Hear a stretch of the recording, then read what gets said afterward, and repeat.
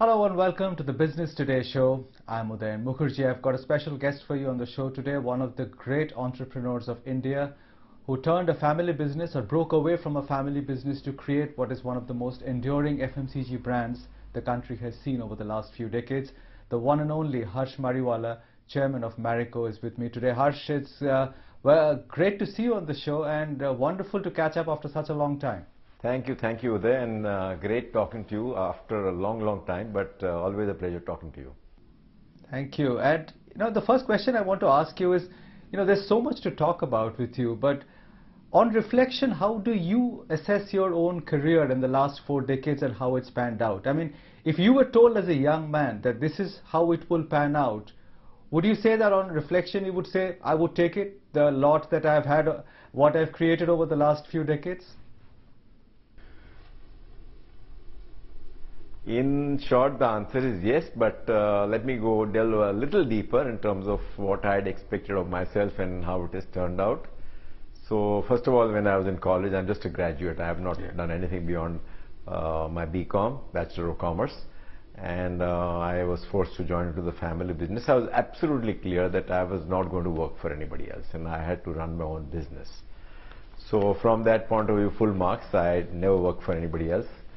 And I joined the family business at a very young age of 20, sorry. And I built this business of consumer products virtually from scratch. So I think that was my first experience in building a business, and it has been very rich because I had to learn everything from the bottom. It was a completely family managed organization. There were no professionals, so nobody to teach me. We were not in consumer products. So I had to start virtually from the bottom. I had to travel into rural areas, appoint distributors, stay with distributors in small towns where there were no hotels. When we appointed an ad agency, I mean, the first thing I said, I want to spend 1 week with you in terms of how advertising is created.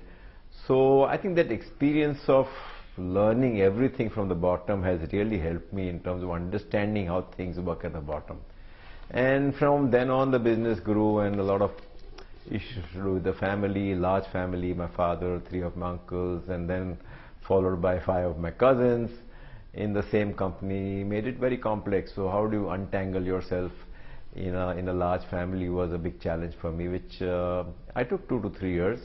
I had to show a lot of patience, but ultimately that also worked out, and that led to formation of Marico in the year 1990, which gave me a fantastic opportunity to build a culture of FMCG company, recruit the right talent, and then over a period of time scale the business. So all in all, I made many mistakes, but it's been very rewarding.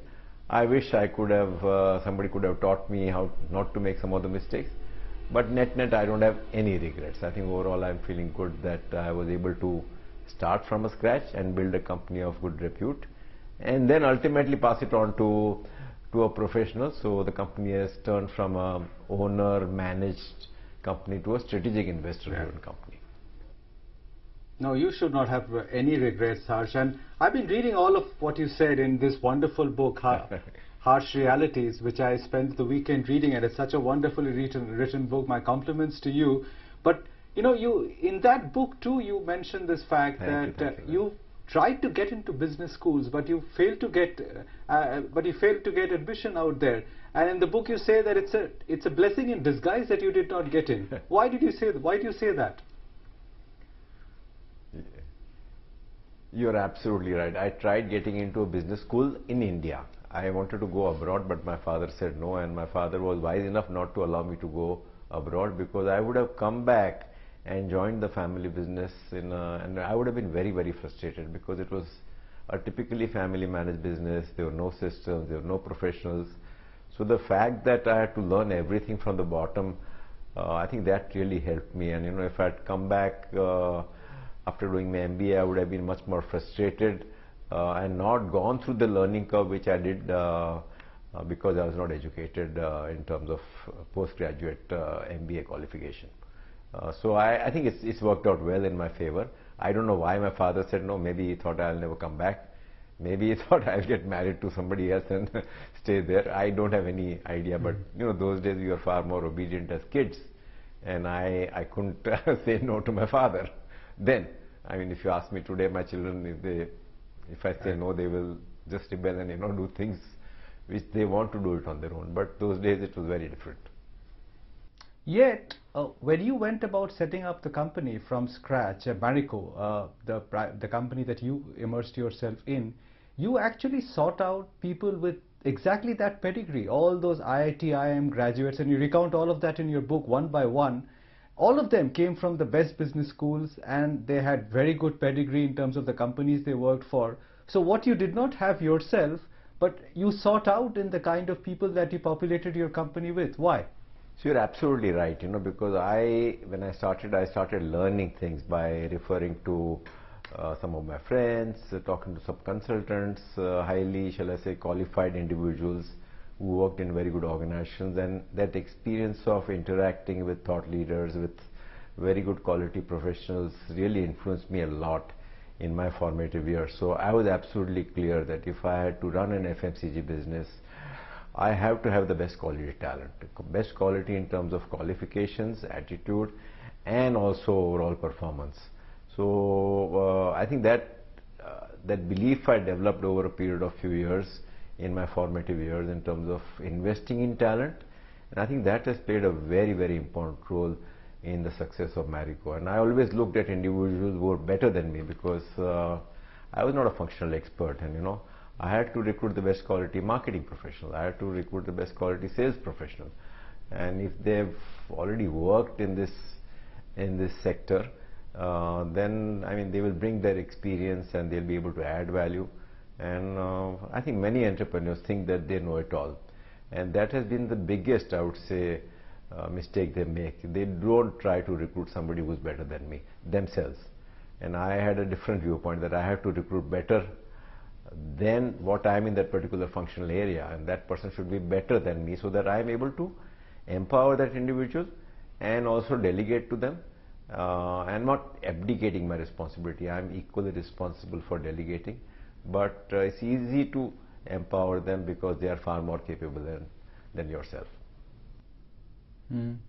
There's an interesting anecdote in your book as well, where Uday Kotak, one of your contemporaries, goes on to say that there are two kinds of companies as he sees it.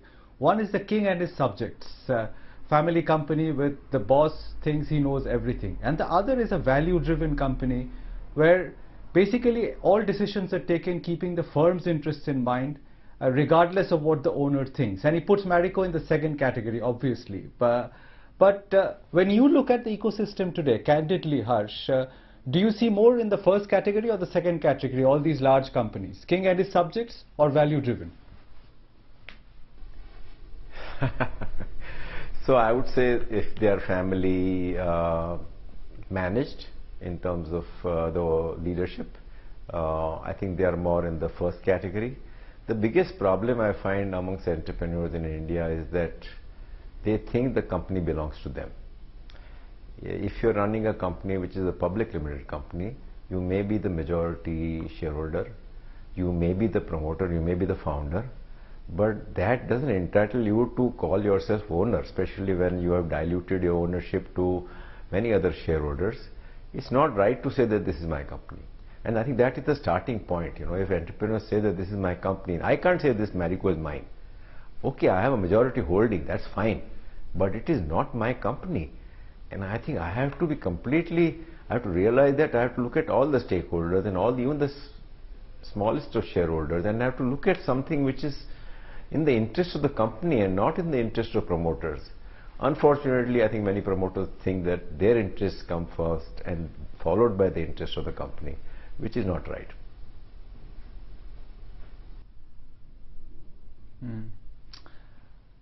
You've taken Marico to a certain level, Harsh, but now what is the legacy that you leave behind at Marico? Because the turf has changed quite considerably, as you will recognize yourself better than anyone, that when you were bringing the company up, your challengers you were up against the challenge of giants like Hindustan Unilever or Daburs of the world. But today, there are smaller, nimbler players like, the Nykas, the Mama Earths, the Good Glam groups who are nipping away with smaller products, but they're chipping away at the edge and plugging gaps in the market. Is this a very, very different kind of an FMCG universe that Marico has to contend with today? So let me go a little bit more into this subject. I think the overall FMCG until a few years back was known as one of the most defensive sectors, in the sense that very little of discontinuity was impacting the sector. But what has happened, what you mentioned just now about emergence of what is known as D2C brands, direct to consumer brands, is a big disruption for FMCG. Some of the entry barriers which existed earlier, entry barriers in terms of distribution, infrastructure creation. In the past, you had to distribute your products into thousands, lakhs of outlets to get a certain scale. You had to advertise on mass media like television or press, and that required big budgets. But now, in case of D2C brands, what has happened is you can do digital marketing. You need not advertising on mass media. You don't need to create a distribution network. You can sell it through e-commerce places. So those entry barriers have vanished, and on top of that there are many funders who are wanting to fund you. Of course, you need to have a good proposition in terms of demand creation, but we have seen brands like Mama Earth and many brands which have emerged in the last few years, mainly because the entry barriers have vanished or reduced. And as far as Marico is concerned, there are two ways of looking at it, or any FMCG. One is to look at those entrants from a threat perception, that they will impact me in my core business. Another is to look at it from an opportunistic lens. So Marico, we have done the second part, which we have viewed this discontinuity from an opportunity angle. And considering that, we have acquired 3 brands which are D2C brands.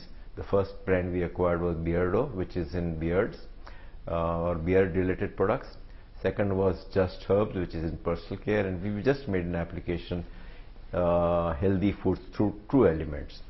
And on top of that, we also have 2 or 3 of our own D2C brands.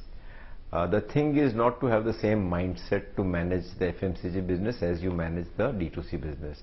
So we have put all these 3 brands plus our own brands at a different location, manned by a different team, much younger in age, and they have to work nimbly like a small outfit. And I think the key thing is, can you scale them up? So Beardo, for example, this year we expect to do 100 crore business, and over a period of next 2 years we expect that the D2C brands of ours would, including these 3 acquisitions, would add up to about 500 crores of business.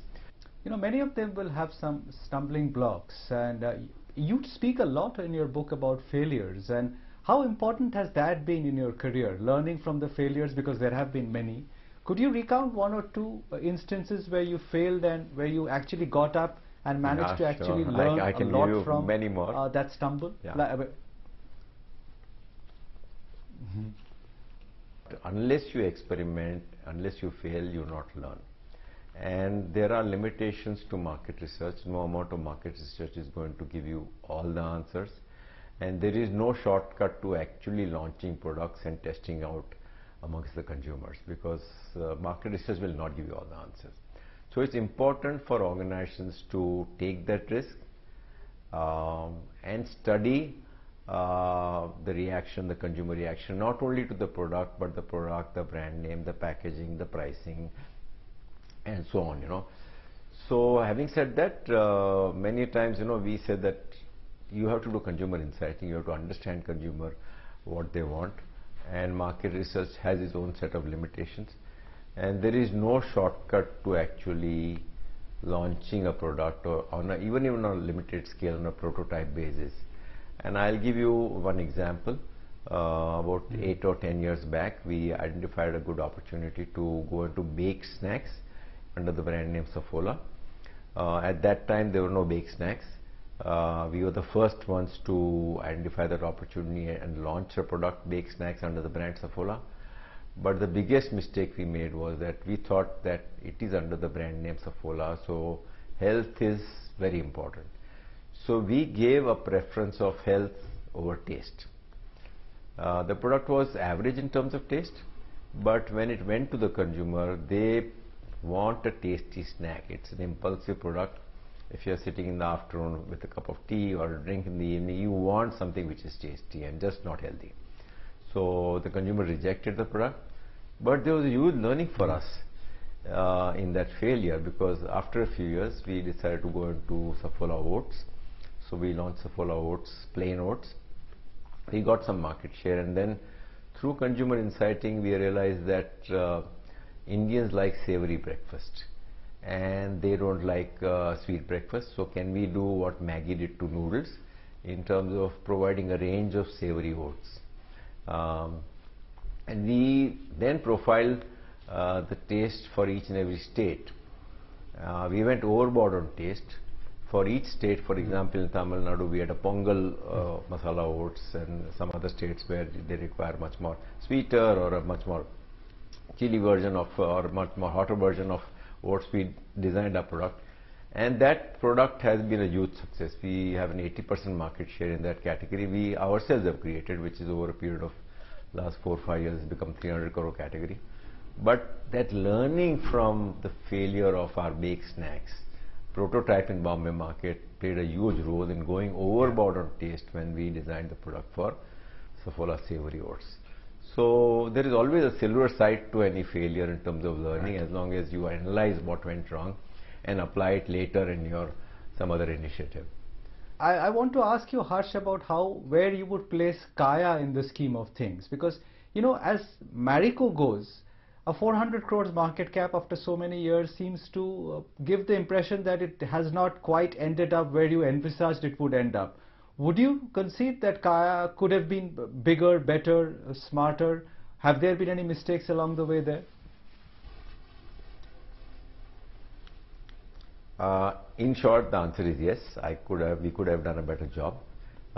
We were doing better, and then all of a sudden this pandemic came in. So last 2 years we've had a terrible time in terms of closure of our clinics. But now, come this year, from April onwards, things have bounced back, and the business has improved. It has gone back to our earlier levels, and we have a new CEO. But we have made mistakes. It's a completely different business. It's a very complex business compared to an FMCG business. It's a combination of 3 different businesses: hospitality, retail, and healthcare. And you have to find the right balance between these 3. We have made some mistakes in the past, clearly, which has put us back. But to answer your question, could it have been better? The answer is clearly yes. We should have done a much better job, accelerated by the pandemic, which had its own impact on our business, especially in the last 2 years. Now, I want to ask you, Harsh, the other very significant thing that you've done in your career is, almost at the peak of it, you said that I'm going to relinquish the CEO's chair and give it off to a professional, which is something which is very rare in family-run or originally family-run businesses. What prompted you to do that, A? And how do you see succession at Marico from here on? Your son is engaged in the business, but is there a time that you can see that Rishabh might be the one who takes over from Saugata? So good question. I think when I took that step in the year 2014, I had not thought that I will relinquish my responsibility at that particular point of time. At some stage I had to, but it just arose that at that time my current CEO, Saugata Gupta, he was working with me for 10 years. He expressed his desire to be in my shoes, and I discussed that with my board at that time. And we have a very active board, very participative board, and the board felt that it was good that we needed a new blood in Marico, because I had steered the company for many years. So the board felt that I should give him that opportunity and step down, and it will also pave the way for succession for me.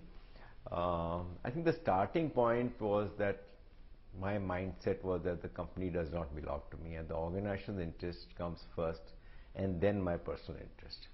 So though I was not ready to step down, I stepped down in the interest of the company. Of course, society meant that the children, and these days it's a very hierarchical society, children would inherit me. But at that time, my son was not ready to some extent, and he was also not that keen to run an operating company. So I took that step. But looking back, it has been a very good step because, I think it has freed me in terms of doing a lot of new things which I had never thought I would be able to do if I was running the company. And I think our role as promoters has changed. Earlier it was a promoter managed company. Now it is more as a strategic investor driven company where we are the biggest investors. So I don't operate the company on day-to-day basis, but I'm aware of what's happening. I have review meetings with the management and the team. I may be spending 2-3 days a month on Marico, but day-to-day operations, nothing comes to me for decision. As far as my son is concerned, he is already running a very successful investment office, which has done exceedingly well, and he has found his calling in that particular area. So I don't think he would like to step into Marico's shoes, but if you ask me what would happen over a period of time, I think I would like to step down as chairman once, not in the immediate future, but over a period of time. And I'm grooming him to be the chairman of Marico. So he would be something like what I'm doing, but not an operational full-time role as a managing director in Marico. But he would take care of the family's interest in terms of a strategic investor. Finally, Harsh, there's a very interesting chapter in your book called Angels and Predators. It's wonderfully phrased as well. And you talk about the time when, as a young upstart Marico, HUL got very upset and wanted to buy you, and that offer was rebuffed. Today, as your career ends, you might have another situation where these days the big predator on the block in any industry practically is Gautam Adani. And he happens to be a big competitor with Adani Wilmar for Marico. If Adani came to Marico and said, I want to buy that company, would your answer be the same? Absolutely same. I am very clear that I have created this company from a perpetuity point of view and not to sell the company. Forget about Adani. If I want to sell it, there may be some other buyers also, and there have been many, shall I say, approaches made to me in the past, and I have always said no. So that question of selling out doesn't arise. Number two, I am preparing the company from a long-term point of view in terms of the role of board, what kind of decision the board will take over a period of time.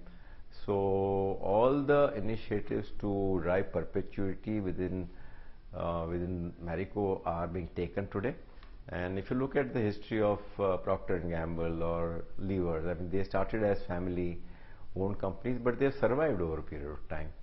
So I am viewing myself from that kind of a point of view in terms of Marico continuing in future. The fact that we have a 60% shareholding, the promoter, we are not vulnerable in terms of hostile takeover or somebody buying a stake because you have a minority stake. Well, Harsh, we'll have to leave it there, but congratulations on a spectacular career and a terrific book as well. And you're a great inspiration to so many entrepreneurs across the country. Wish you all the best for the remainder of your life and what you've done. Thank you, then great talking to you. Thank you very much for your time today.